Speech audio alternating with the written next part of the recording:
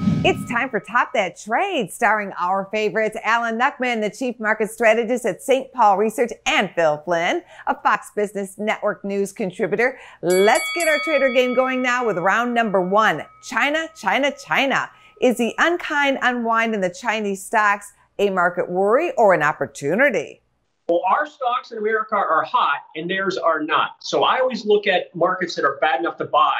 I like the fact that I think capitalism is going to rear its head here, and they're going to realize they need their equities markets to perform. If you look at FXI, which is the ETF that tracks the big caps in China, the big boys, it's been sideways for more than a decade now, between 35 and 55.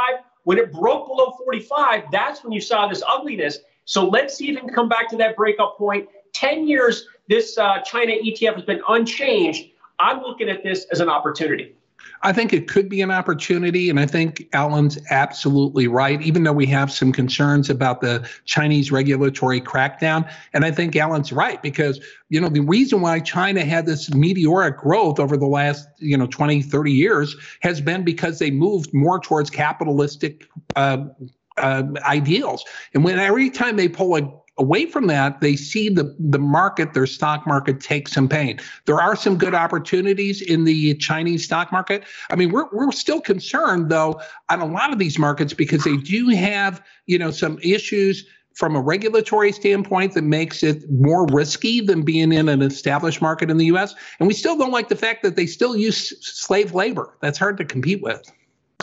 Yeah, but it's a hot stove, and they've learned their lesson. I think you touch a hot stove more than once, you usually get the idea. It took me a couple times, but I did get that. It took a while. So, round number two, nation of reflation. We've talked about the commodity climb, but what about some of the products that are now less expensive than before 2020? What's getting your attention as an investor? Well, I think clothes is one. Nobody buys clothes anymore, right? You don't have to go to work. Everybody is in sweats and T-shirts and things like that, except for me. I dress like this every day when I'm home, 7 days a week. I always put the tie on and the suit.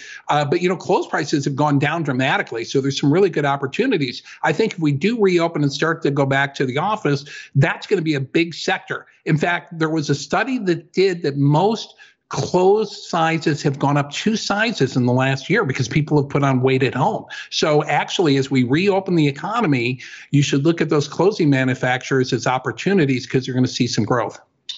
First off, I want to point out that I think Phil wears a suit to sleep, but I don't know if he wears pants. So he was only talking about shirts. He wasn't talking about pants. We'll see.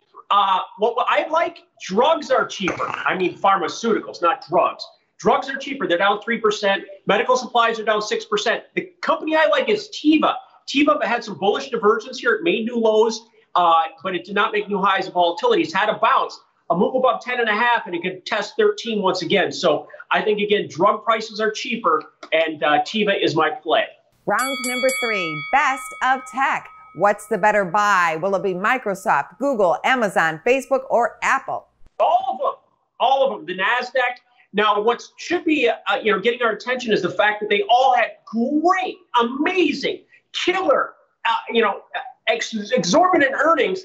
I think tech is still a great investment. And out of those, the ones that would have the least concern about inflation is probably going to be the one I'm going to pick. And I'm going to have to say Microsoft, because some of them do have some impact from inflation. Here's your bonus round question for today. True or false, an incoming Tennessee State University basketball player has signed a $2 million endorsement deal with a tech company? The answer is unfortunate for the sporting world, fortunate for him, but the answer is yes. I didn't hear the question, and I've got a 50-50 chance to get it right, so I'm just going to say true, and I'm going to go with that. It is absolutely true, according to Knox News.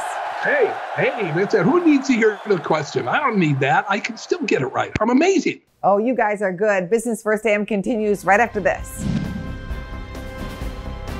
Go to businessfirstam.com for where to see our show on TV.